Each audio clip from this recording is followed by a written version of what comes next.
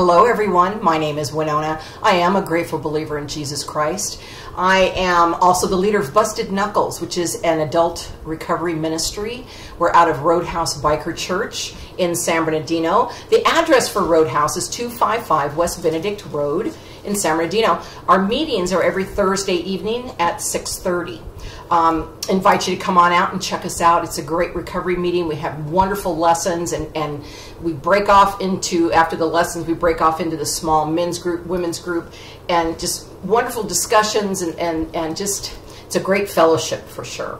I'd like to open us up in a word of prayer before we jump in and get started. Our devotion today is out of the book of Isaiah, and it's really a good one. It's Isaiah 6, 1 through 7, which I'm going to read here in a minute. And just the devotion itself is about humility. And sometimes we don't quite understand what humility is, but it's different than humiliation, remember. I suggest that maybe Google so you can understand the difference between humiliation and humility. Humility is what God wants from us, a humble heart, where we give ourselves over. We admit that we're powerless and we can't handle this. We don't have control. God has control. Amen. So let me just read to you our Roadmap 7. We're in the 7th month, so we're looking at Roadmap 7, which parallels with the 7th step of recovery, which is we humbly ask God to remove our shortcomings. So Roadmap 7 goes like this. Piece by piece, he looked at every broken part, and I honestly asked him what needed to go. When he revealed what they were, I fearfully handed them over to his will. I got honest with God. We use Proverbs 4:4 for this roadmap, and it says, He also taught me and said to me, let your heart retain my words, keep my commands, and live. I finally realized how much I was fooling myself. Let's get honest. Get honest with God, but let's get honest with ourselves too. If we've got shortcomings, whatever they may be, anger, jealousy, greed, pride. Yesterday we talked about negative thinking, which all of us suffer from at one point or another. And I brought up the P48 super filter, which is Philippians 4:8. I recommend that you read that because that reminds you to keep your mind on everything that's true and pure and honest and praiseworthy. That puts you in a different frame of mind. Definitely. Changes your attitude, changes your behavior. That's what recovery is all about. So anyway, before we jump into the scripture, let me just say a word of thanks to God. Heavenly Father, we just come to you with grateful hearts, Father, that you remind us each day of the blessings that you give us, the grace and the mercy that is extended to us through the sacrifice of your Son on the cross. So Father, I thank you for this. I pray for blessings on each person watching this video, blessings for their families. In your Son's name, amen. So I'm going to go ahead and jump in. It's Isaiah 6, and I'm starting at verse 1 through 7. And I'm reading from an NIV version. In the year that King Uzziah died, which is approximately 739 BC, I saw the Lord high and exalted, seated on a throne, and the train of his robe filled the temple. Above him were seraphim, each with 6 wings. With 2 wings they covered their faces, which is humbling themselves, because they're before the Lord. They humbled themselves. 2 that covered their feet, and with 2 of them they were flying. And they were calling to each other, Holy, holy, holy is the Lord Almighty. The whole earth is filled with his glory. At the sound of their voices, the doorposts and thresholds shook, and the temple was filled with smoke. Woe to me, I cried. I am ruined. I'm torn apart. For I am a man of unclean lips, and I live among people of unclean lips. And my eyes have seen the King, the Lord Almighty. Then one of the seraphim flew to me with a live coal in his hand, which he had taken with tongs from the altar.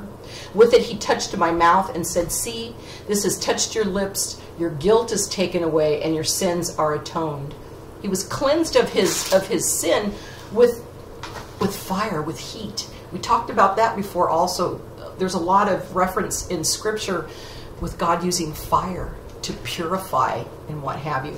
And so, you know, because Jesus died on that cross for us, we may not see God in person as Isaiah did with the seraphim and what have you.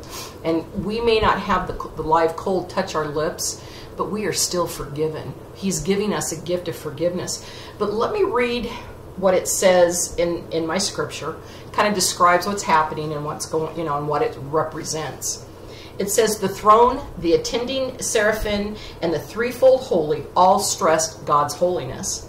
Seraphim are a type of angel whose name is derived from the word burn, perhaps indicating their purity as God's ministers. In a time when moral and spiritual decay had peaked, it was important for Isaiah to see God in his holiness. Now, holiness means morally perfect, pure, and set apart from all sin. We need to discover God's holiness. This world that we live in right now, this was 739 BC. In the year 2023 AD, we need to see God's holiness. Amen.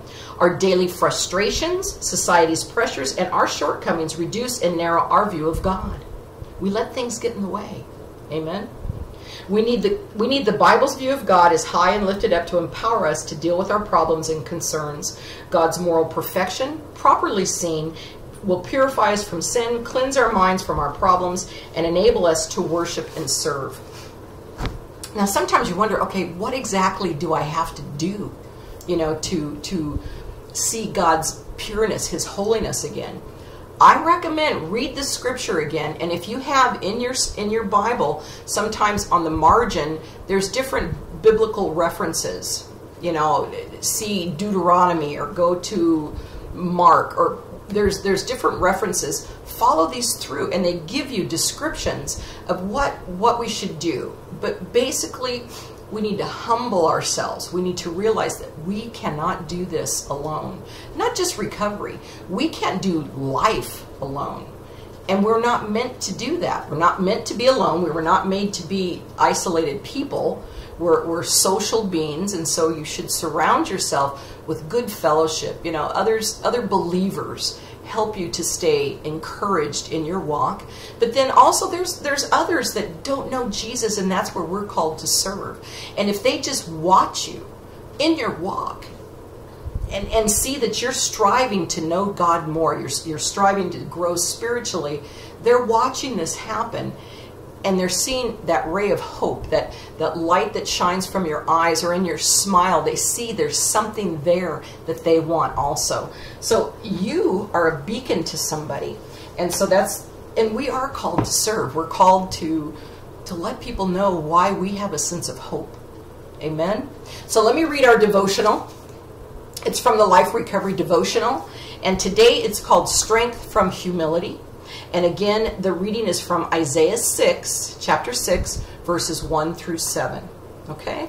And and if you have like a Message Bible, sometimes that helps. You can always Google. There's a website called BibleGate, and you can look up verses with these different translations.